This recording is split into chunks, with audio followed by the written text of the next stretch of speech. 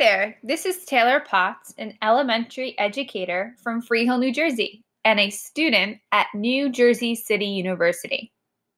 In today's podcast, I will be discussing the segmenting and pre-training principles. These principles were introduced to me from Ruth Clark and Richard Mayer in their book, E-Learning and the Science of Instruction, Proven Guidelines for Consumers and Designers of Multimedia Learning, the 4th edition. First, I will be defining the principles and explain the importance of applying them in a distance education. In the first half of this episode, we will be discussing the segmenting principle. In education, the principle of segmenting is breaking a lesson into manageable segments or parts. By breaking up a continuous lesson into parts or bite-sized segments, we are supporting students when learning complex and new material.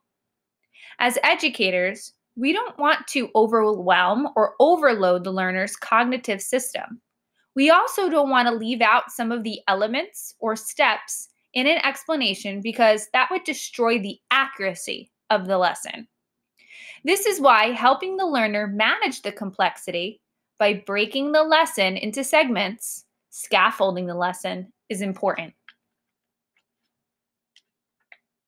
Many times when lessons are presented without applying segmenting, essential overload occurs.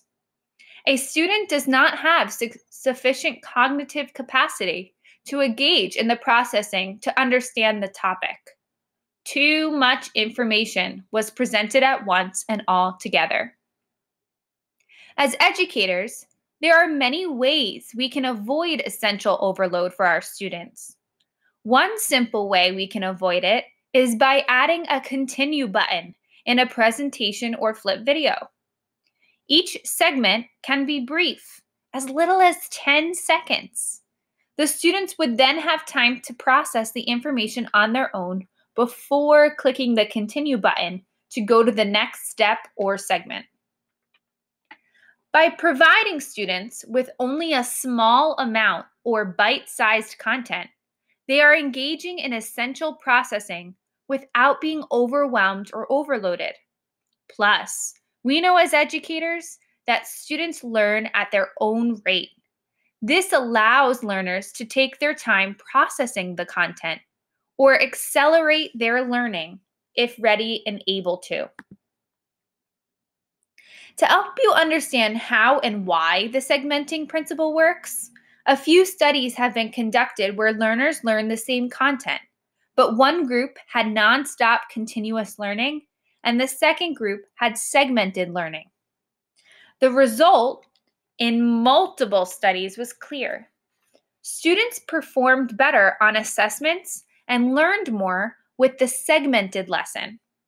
Now, it is important for a segmented lesson to not just have a pause button, but to actually stop on its own and have a continue button. It has been found that when a continuous lesson is being taught, the students do not click the pause button on their own. Therefore, it's crucial for a segmented digital lesson to stop automatically for the learner. Then, they can process the information just taught and click continue on their own. This reminds me of the EdTech Tool Edpuzzle on edpuzzle.com. This was a tool many teachers utilized during the 2020 pandemic. Teachers are able to create their own video lessons or use an already existing YouTube video lesson. They then can break up the video into separate parts.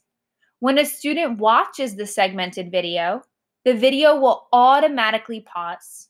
Students can be prompted to stop and jot in a text box summarizing what they just learned or answer a multiple choice or open-ended question.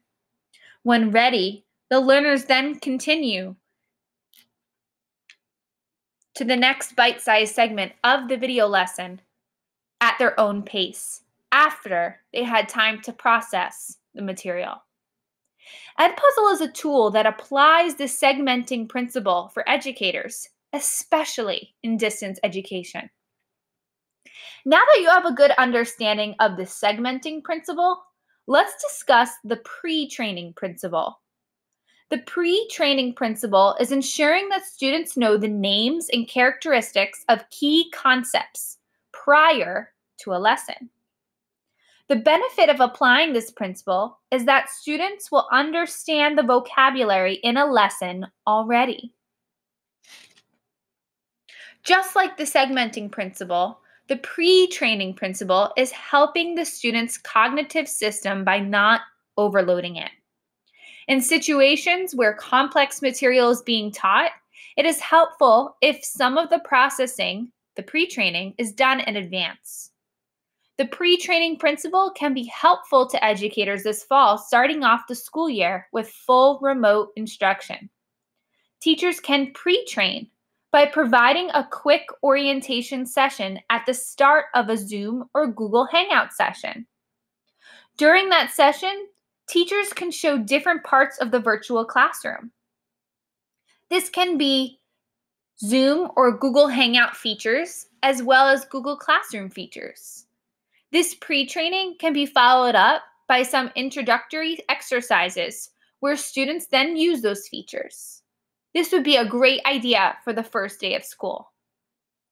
An example of applying the pre-training principle in an academic lesson can be learning the parts of a sound wave, such as a trough, wavelength, and amplitude first.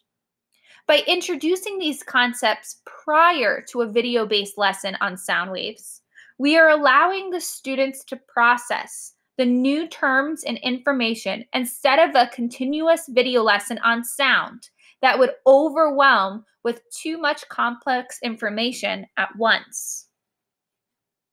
When the students hear academic vocabulary for sound, such as wavelength, in a lesson after pre-training has been done, they are then able to devote their cognitive processing to building a mental model of a sound wave and how it relates to the other material presented in the lesson. As educators thrown into remote learning during the pandemic, we can apply this principle by identifying key concepts to introduce and pre-train the students with. Better yet, we can apply the segmenting and pre-training principles at once. For example, the first 10 to 30 seconds of a video can be introducing keywords. The video can then automatically pause, allowing time for the student to process the keywords. Then, when ready to, they can click the continue button to the start of the segmented lesson. As a fourth grade teacher teaching a Changing Earth Science unit, I can apply both principles when teaching the layers of the Earth. My video lesson can start with a diagram of the Earth's layers. The diagram would introduce the words crust, mantle, and core. I can embed an automatic pause in the video using Edpuzzle. When the students are ready, they then can click the continue button to learn about each layer more. The entire video lesson would be segmented, pausing at different parts, allowing the students to take in what they just learned. So that's it. Those are the segmenting and pre-training principles. The principles can be applied in the classroom and definitely should be applied in distance education. I hope you enjoyed today's episode and hope you join me for the next episode on the Best Practices in Distance Education podcast with me, Taylor Potts.